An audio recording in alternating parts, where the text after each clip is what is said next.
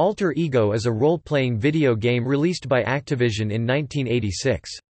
It was created by Peter J. Favaro for the Commodore 64 MS-DOS, Apple II, and the Apple Macintosh.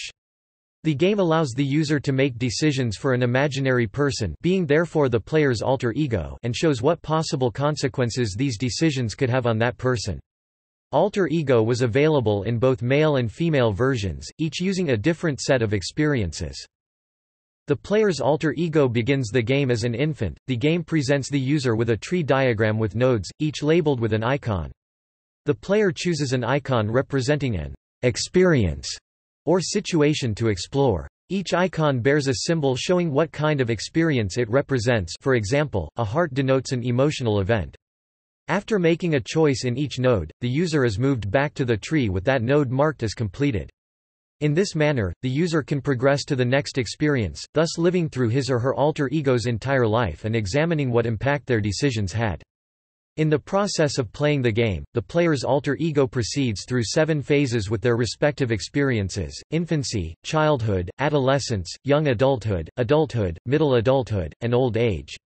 Some of these experiences are disturbing, and can even lead to premature death, such as being raped and killed by a child molester, though most tend to be humorous. Alter Ego keeps track of certain player statistics throughout the game, which in turn affect the alter ego's ability to succeed at certain choices.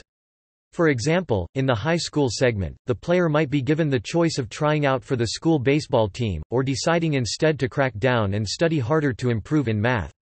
This decision might change the alter ego's physical, confidence, and intellectual statistics, which in future experiences might influence the alter ego's ability to get into college or succeed in social situations.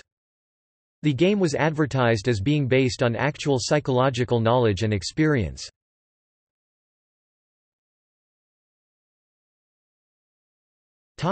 Reception.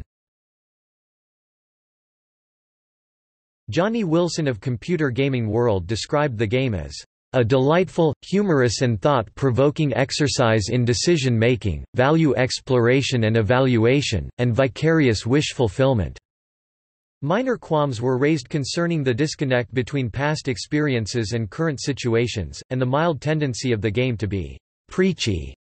The magazine's Charles Ardai described it as fascinating the first time out, but repetitive later. Info gave the Commodore 64 version 5 stars out of 5, describing it as some of the most broadly therapeutic and consciousness-raising software available, and very entertaining. The reviewer concluded, "I would recommend this wholesome software to anyone old enough to read." The game was also positively reviewed by ZZAP, 64 magazine. It was awarded a 98% overall rating with the comment original, unusual, compelling, varied. C'est la vie.